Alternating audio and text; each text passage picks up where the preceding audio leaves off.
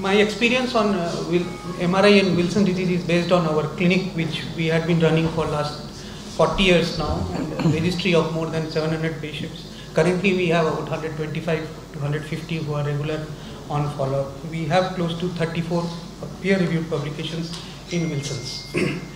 Now, when we see the CT scans, it has got a limited role in Wilson's disease, but nevertheless, like many patients with neurological undergo CT scan, and we can find some degree of atrophy or hypodensities, mainly restricted to the basal ganglia region. Now, most of you are gastroenterologists and liver specialists. So, if you do brain MRI in patients with hepatic form of Wilson disease, this is a part of basal ganglia known as globus pallidus. This will be white or hyperintense, and that is said to be because of manganese. So, this is the reason of having T1 hyperintensity. We don't call it why it is because of manganese. In the other neurological form of Wilson disease, we find a various combination of T2 hyperintensity or T1 hyperintensity, and this combination of in pallidum and basal ganglia, the combination of hyper and hyper is mainly very highly suggestive of Wilson's. And conventional neuro-Wilson's, the changes are because of necrosis, cystic changes, gliosis, and copper accumulation. This was our initial experience of 100 patients of MRI who underwent over 4 years. We had a project in which Dr. Prashant was working as a project officer after he joined as a neurology residency at our place. And that time we found that we compared with other studies, and you see that like putamen, globus pallidus, thalami, caudate, white matter, midbrain, these were the signal changes. So we'll see now several examples of that. This is putamen, this is thalamus, and this is caudate. This is putamen, this is thalamus, there is a dilatation of the ventricle. Again, caudate, putamen. So this is some kind of what we call as bright claustral sign. This bright claustral sign. This is thalamus, and then with chronicity, iron deposits, and you get hypointensity in the pallidum. This is grades of atrophy. So you can see a lot of spaces in the brain. So there is a diffuse atrophy, there is a focal atrophy, and there is a brainstem and cerebellar atrophy. Then you can see the more florid basal ganglia both in thalamus, putamen, pallidum, and then this is the white matter. So conventionally, Wilson's was thought as a deep gray matter disease, but we find a substantial proportion has white matter disease.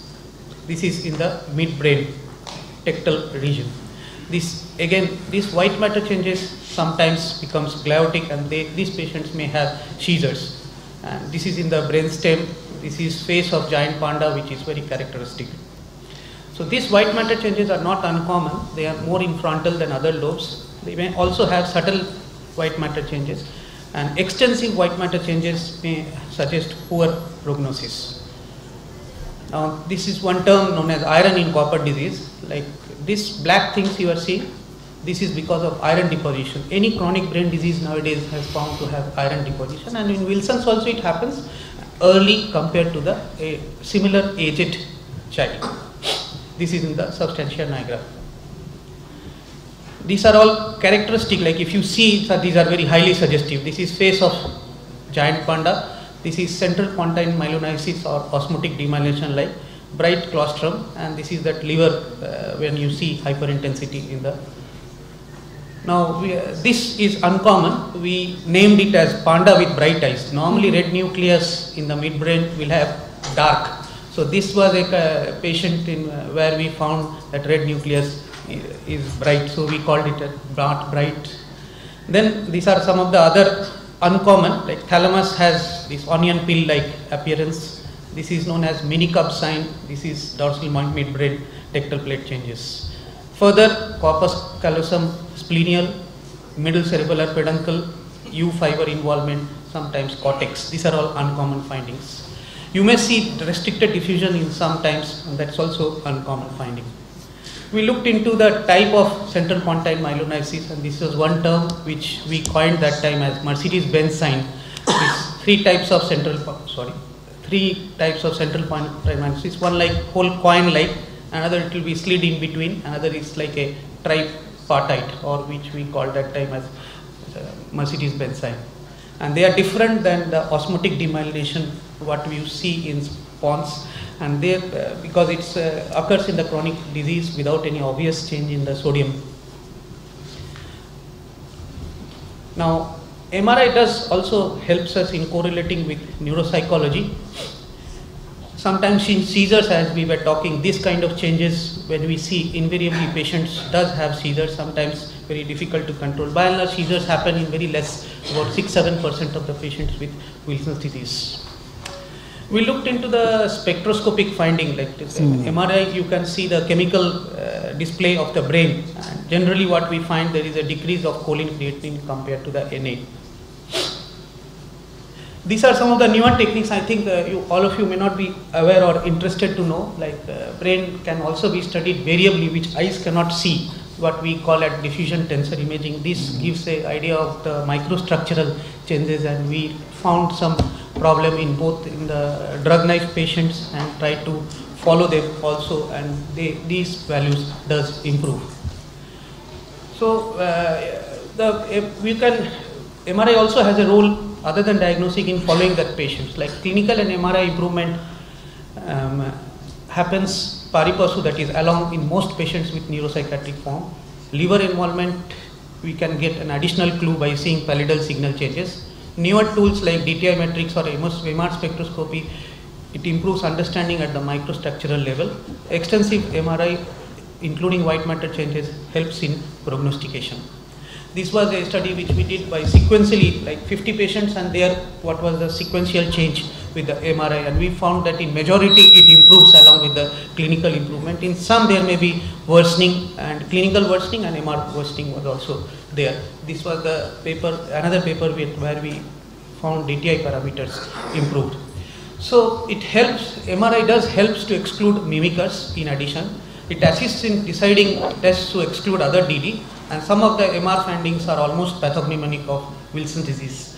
And one of the common thing is the non-Wilsonian hepatolenticular degeneration, where they have extrapyramidal symptoms and also has doesn't have Wilson's. And this was a paper in which we looked into the various MRI changes of the non-Wilsonian hepatolenticular degeneration. And I'm not going into the detail because they are almost similar, like in midbrain or in the putamen. So to conclude, like CT scan careful interpretation is essential, and normal CT scan do not exclude Wilson's disease. We should remember that. MRI is very useful and often provide clue even if it is clinically not suspected. Hepatic form, you may see T1 weighted pallidal hyperintensity. It's always abnormal in neurologically involved patients. The extent and severity of changes are very varied and protean. The clinically severe form, extensive MRI changes. Common are putamen, thalami, caudate, midbrain, pons and white matter. And characteristics are midbrain tectal changes, CPM-like changes, face of giant panda. And T1 pallidal hyperintensity means liver. Frontal white matter and adjacent cortical atrophy, seizures may be important thing. 3 types of CPM we had found, and this sign we had described first time. Serial MRI improves variably with decoupling therapy in majority. And these CPM-like changes are different from the osmotic demyelination. Simultaneous involvement of basal ganglia, thalami and brainstem is almost virtually pathognomonic of Wilson's disease. Spectroscopy is a evolving knowledge, provide idea about metabolites.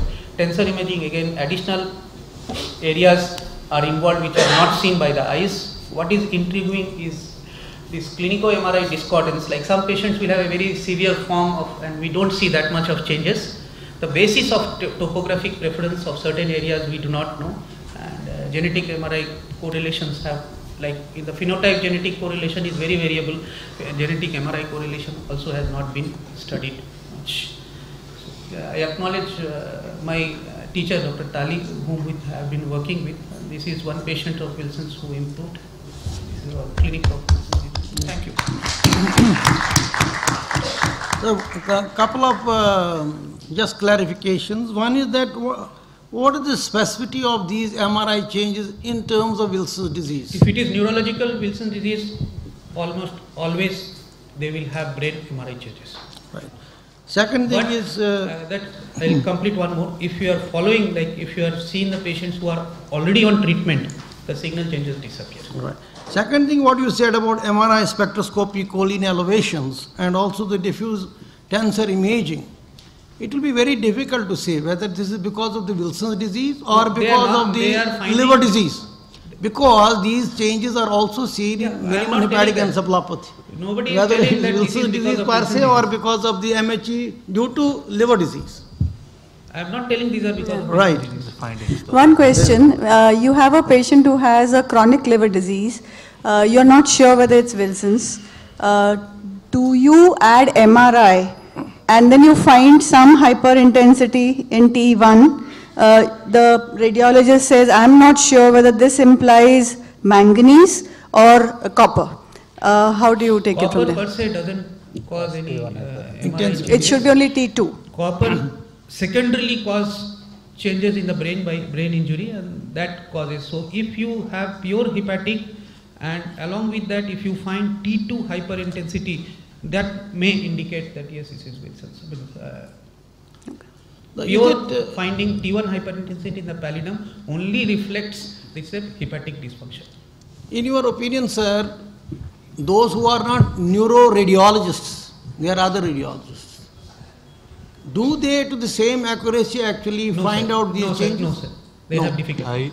It's a high clinical, means you should be knowing what you're looking at. They should be neuroradiologists. actually. Even Or they should be neuroradiologists good also neuro. make mistakes. Everyone can make Even mistakes. neuroradiologists make mistakes. Quite often that we have to give hint. So everywhere we don't find them. Patient's fate. Yes, Dr. Vinay. Thanks. Vinay, one last question, I think. Vinay, last question. Two yeah, go small ahead. things. One of the imaging which shows like a toxic encephalopathy, toxic leukoencephalopathy, what we see, which you showed. I saw one case like that. Sometimes you wonder what is causing this toxic encephalopathic like picture or leukoencephalopathy. Is it copper? Is it penicillamine or something else? Because normally you don't see that much of white matter changes. You also showed those beautiful pictures. Yeah, we had some patients who underwent MRS. pathologic autopsy. Oh. About 8 patients unfortunately had died in hospital and they had undergone autopsy. I think 2 patients had some leukoencephalopathy pathology wise. Yeah. So Dr. Anita, the pathologist, and Dr. Shankar, they did not find any tissue deposition of copper. So the pathology was similar to what it was there in basal ganglia. So it's probably some kind of extensive damage which happened in a subpopulation. Why it happens, that we do not know. Okay, you don't see. And, You must have seen 4 or 5 cases in last 700. You must not have seen too many of like that. Just now we have completed one large genetic study of 102 families, and all of them has undergone MRI. So we are now going to do the MRI genetic correlation. Other question is sometimes, patient, because I see a lot of dystonic patients. They have a severe dystonia, and now I want to know, imaging base, will they improve? If I see so much of necrosis, unlikely their dystonia will improve. So usually we know that there is no direct correlation. I think this one direct correlation is if you have a lot of basal ganglia necrosis. That I don't think that I'm expecting that dystonia will do wonderful job. What do you say about that? Zinc alone. I mean, there are surprises. I think some of the patients have improved and MRI also has improved. But if it is necrosis, cavitation, it won't. Cavitation, yes. So if there are hypointense signal on T2, Yeah. that will tell me these are the patients who will not improve.